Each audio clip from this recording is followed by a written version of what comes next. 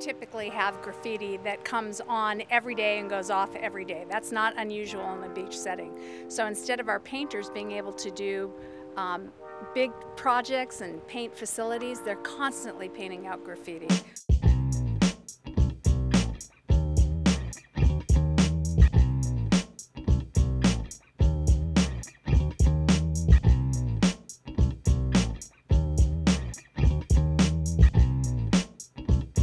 One of our challenges as designers of this mural was to address the graffiti issue that Dockweiler and the concession area was currently having. One of the things that we've learned, I think, consistently is that community engagement is key, but the way in which artists engage the community is different for every one of our projects.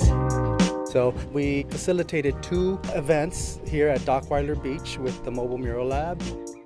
We asked a series of questions.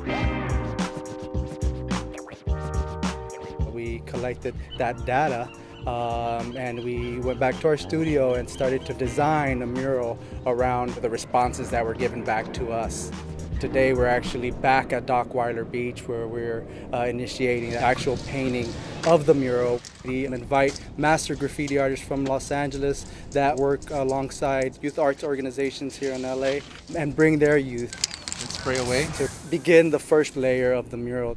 This project is really cool because it does take the most annoying part to the majority of society, the tagging. It presents it in a different way, right? Yeah, it's graffiti. Is it graffiti art or graffiti vandalism? In this case, it's graffiti art because it's funded, there's a concept behind it, creative, expressive, and having fun, and being able to interact with people and community. Graffiti vandalism, it's done on your own at night with the intention to destroy property. People need to realize and at least try to understand what graffiti can be. We wanted our mural to function for those different times of day,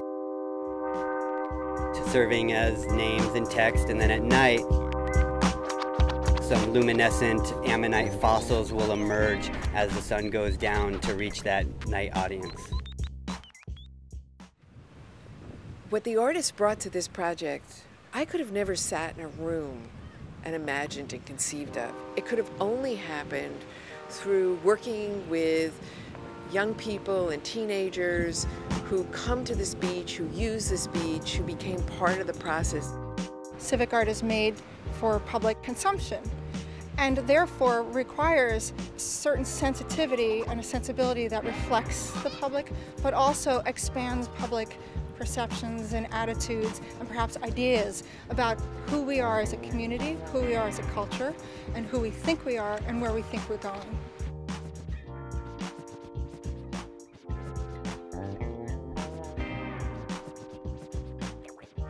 If we can turn graffiti into artwork and to make it lasting and permanent and to have it be viewed with a positive light and involving youth in and showing how they can do things that have a positive role in the community, it's fantastic.